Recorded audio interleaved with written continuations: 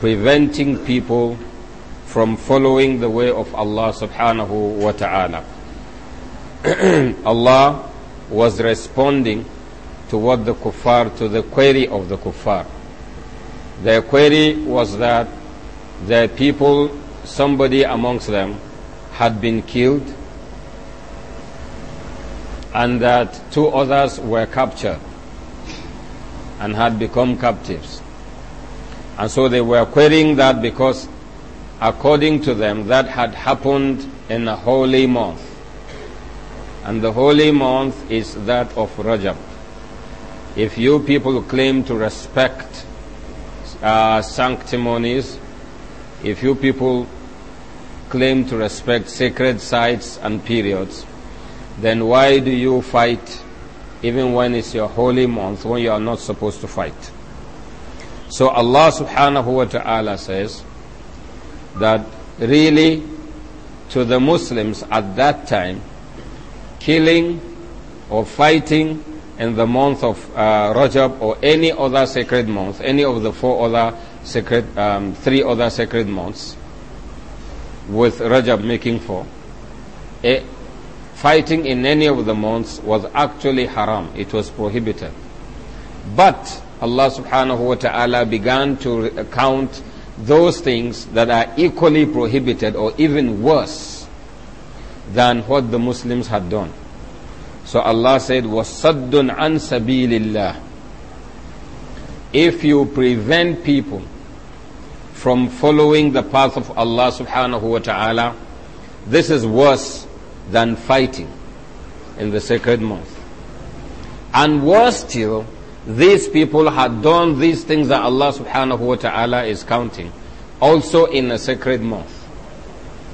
You remember that when the Muslims, we read that in the past when we were talking about Hajj and Umrah, that when the Muslims came to perform Umrah, the kuffar had stopped them from entering Mecca. They had come for Hajj, but before they could even do the Umrah, before going for Hajj, the kuffar stopped them from going. You remember that? فَإِنْ أُحْصِرْتُمْ فَمَا اسْتَيْسَرَ مِنَ الْهَدِيِّ. If you are stopped from entering Mecca, then you can slaughter your ram, you can make your sacrifice, and it's assumed that you have completed the rites. And then from there you can go back home. If you don't get another opportunity to perform Hajj, that will suffice. We read that maybe 2-3 years ago.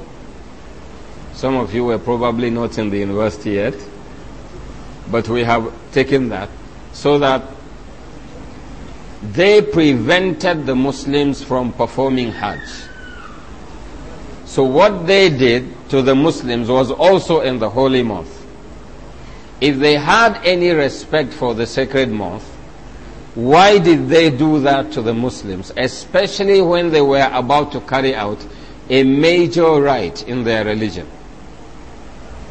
This ayah is also reminding all other non-Muslims that come between Muslims and the practice of their religion.